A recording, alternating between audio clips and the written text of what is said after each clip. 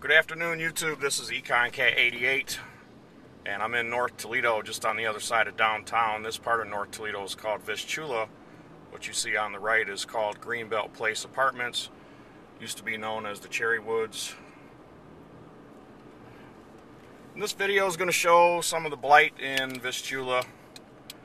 And one of the editorial writers in the Toledo Blade, the newspaper, local newspaper, Keith Burris, he was part of the barrage of articles about me and criticizing my page.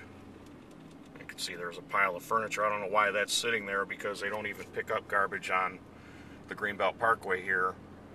Anyway, he recently wrote a piece right before they discussed my YouTube channel in the local newspaper about these CDCs, Community Development Corporations, and one specifically named United North, a North Toledo-based CDC, and they are involved in home construction and giving people down payment assistance and apparently helping to reduce blight.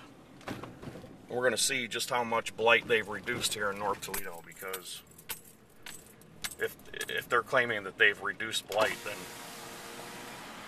I don't know what this place would look like without their help. But anyway, this is LaGrange Street. You can see there are too many to even count. Next door, the brick one's also vacant. This little blue house on the right is also vacant. That used to be a car lot and a gas station years ago. So right here is United North's headquarters, 725 LaGrange. That used to be LaGrange School. That was torn down by the construction mafia in tandem with the Toledo School Board and Toledo Public School System. But that's a whole nother set of videos. I've already discussed that prior. No need to rehash that. Say they help small businesses. As you can see, here's an entire row. Places that are closed and abandoned, for sale. Also for sale over there. Now here's one business that has withstood the test of time in the neighborhood, the Beer Dock. Those of you familiar with Vistula and North Toledo have certainly heard of the Beer Dock. A lot of empty lots around here as well. That's where homes and buildings used to stand. So as you see, there are quite a few abandoned homes. Blight galore.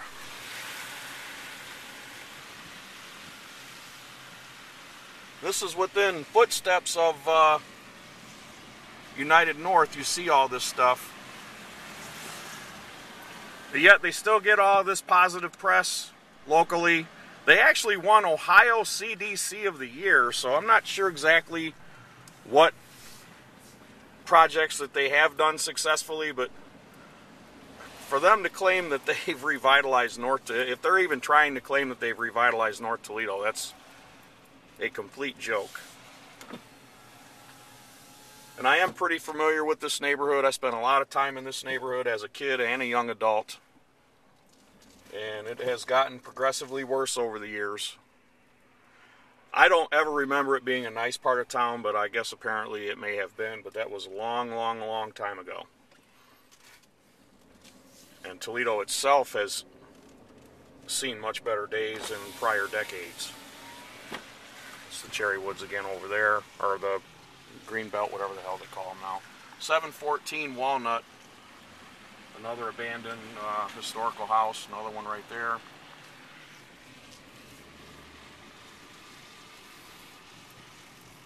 The east-west streets here are named after the Great Lakes. This is Ontario Street, 800 block of Ontario Street. Again, so we're right in the backyard of United North's headquarters, and this is what we have.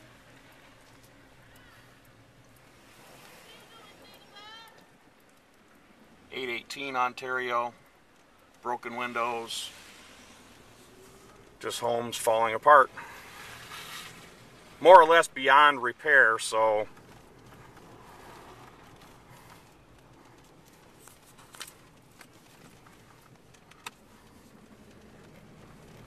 trying to get this done before school lets out, because I don't want to have to do this while there are a lot of people walking down the streets. I tried to make this video yesterday and there were just so many people out walking around. I'm not really sure why, because it was pretty cold, but I guess I just had cabin fever. 921 Ontario, that's actually a house that looks like it could be saved, but boarded windows. Another one there on the corner. Two right here, literally right next door. There's United North's headquarters, 725, you can see it. Right here, literally right next door. So Mr. Burris, Toledo Blade, how about doing a story about this? Back-to-back abandoned homes. But yet, they won Ohio CDC of the Year. Okay. So folks, when you read these articles in the newspaper and you see this type of stuff on television, just, if you live here in Toledo, just get in your car and drive around and take a look at some of this stuff, instead of just believing everything that you read and hear. Again, there's the campus of former LaGrange School.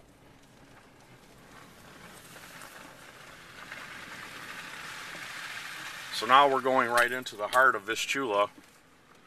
Definitely one of Toledo's poorer neighborhoods.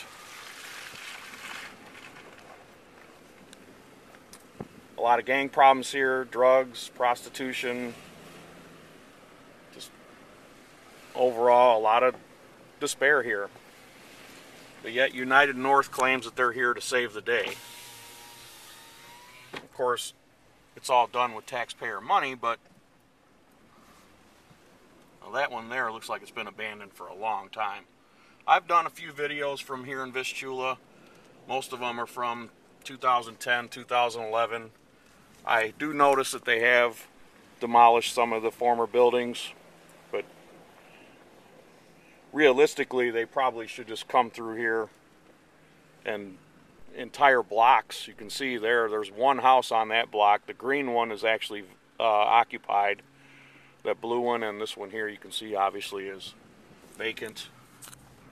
Over there upstairs is boarded up. I'm not sure if anyone lives downstairs or not. See mail falling out of the mailbox, so probably not.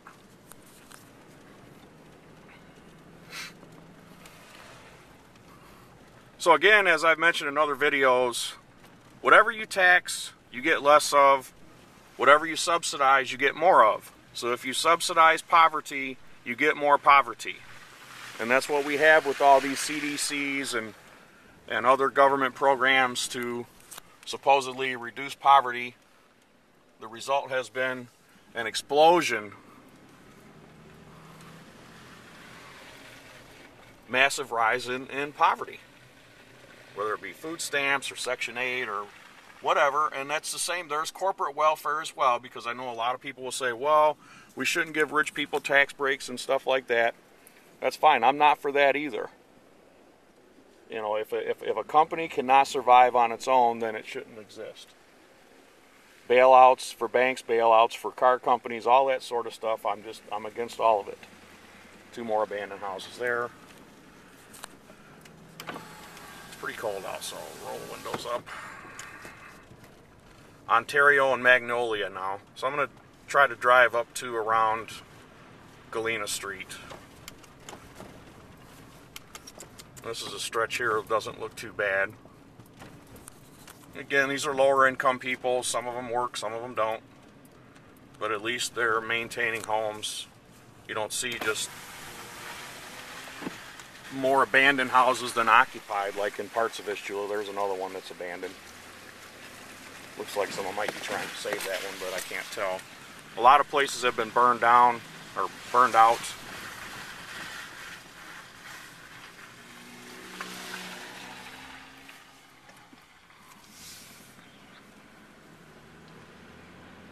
Ontario and Bush.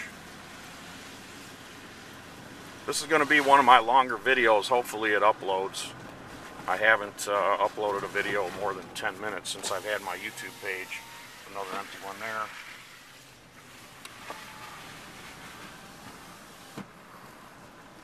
Ontario and Stickney. That block of Stickney has always been pretty nice, from what I remember. There's a Libby glass plant just north of here, about 2 blocks north of here. So probably many of these people at one time worked and possibly still do work at Libby. Another boarded up house there. That brown one is also vacant. That block there doesn't look too bad. You can actually see Libby from there.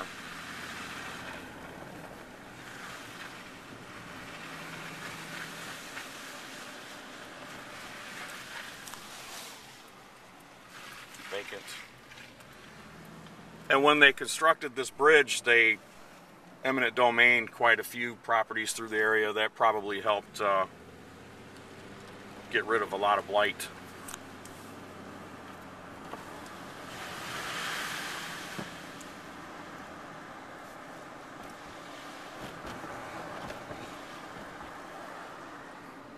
Another vacant one there. That one's for sale. Good luck. Vacant, vacant, vacant. So there's a trifecta for you. 3 in a row. Actually make it 4 in a row. I'm not sure about that one. That one looks occupied. It's a house that was burned out.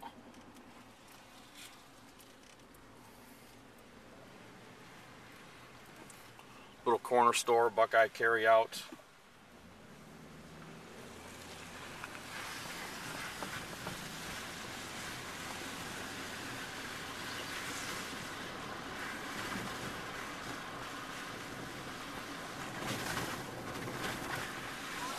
Pile of furniture where somebody was evicted. Plenty of potholes here. Toledo is the pothole capital of the world, in my opinion.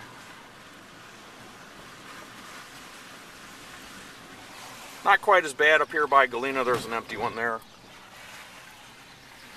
Not quite as bad up here by Galena, but we're going to head back down towards LaGrange and Cherry Street. That's where the worst. It's definitely more blight in that area than around here. There's a carry-out that went out of business. Pick and Go carry-out says for lease.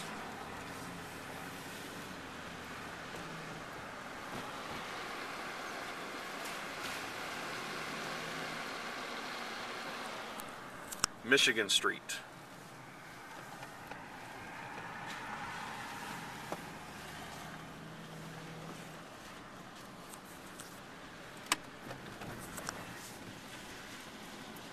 So I'm not real sure where these places, these CDCs such as United North, get their funding. I know the city of Toledo does give some nonprofits funds. And you know what else is strange is that I think the director of United North, I don't think he lives in Toledo. So I find that there's one there, empty one.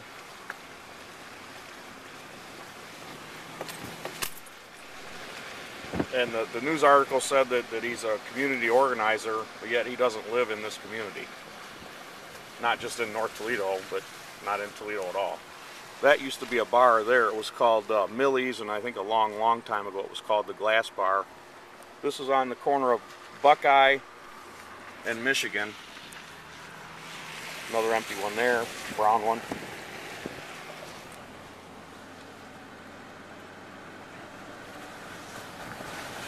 There used to be several small taverns. There's Libby Glass over there. And a lot of the local factory workers would frequent these places, and they had little kitchens in them, and just kind of gave some entertainment to people in the neighborhood. There's the only bar that I know of that's still open, Jerry's Pub. Over here, the corner bar, that is out of business now and has been for a few years. That used to be called the Mud Puddle. It's been closed for more than a decade. Probably getting closer to 15 years now. Empty.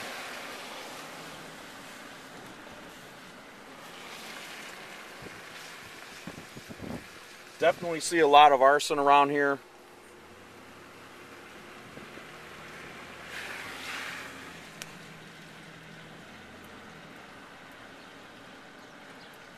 this stretch of Michigan looks okay.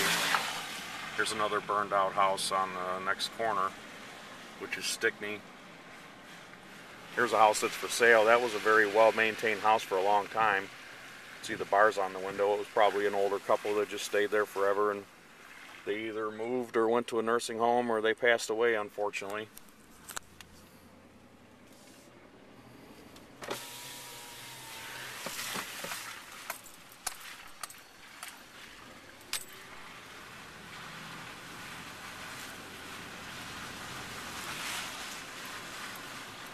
Abandoned. Boarded up windows. There's another one here that's probably on the soon-to-be tear-down list. Torched. At one time, that was a pretty nice house.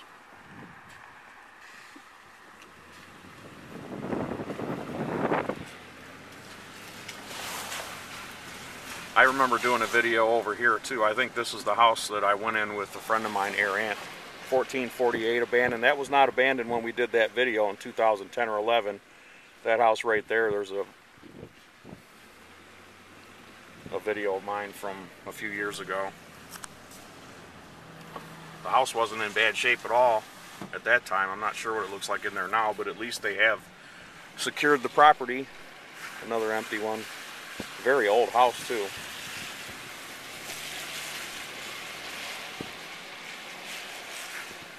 Again, empty. That's probably one where they got some funding from somebody, because there's new siding on the house. The windows look new, but yet no one lives there, and it looks like they've had a fire recently.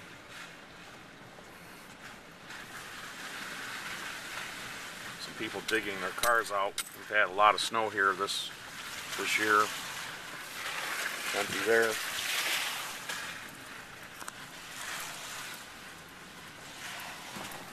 You can see the car bouncing around. It's almost like I'm riding a horse wagon. There's a 6-unit apartment building that is also vacant. You know what, let's go this way.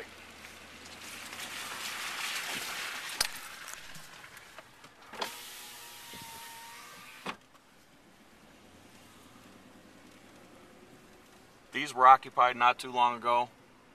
Probably never will be again, because I'm sure they've been stripped of every ounce of copper and scrappable metal. Someone might live in that one, even though one of the windows is boarded shut.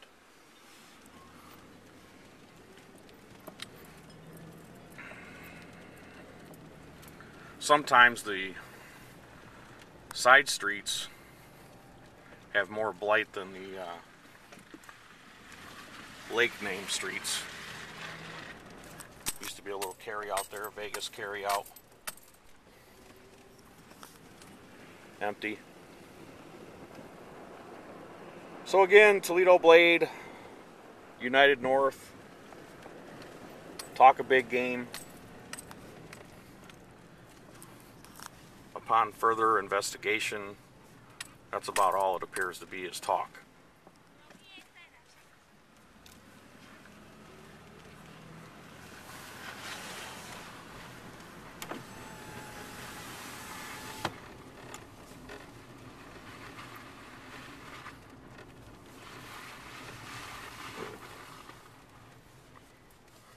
So many people don't plow the sidewalks around here. The people are just walking down the street. I can't say I really blame them, because who wants to trample through a foot of snow to try to get somewhere? Another one empty.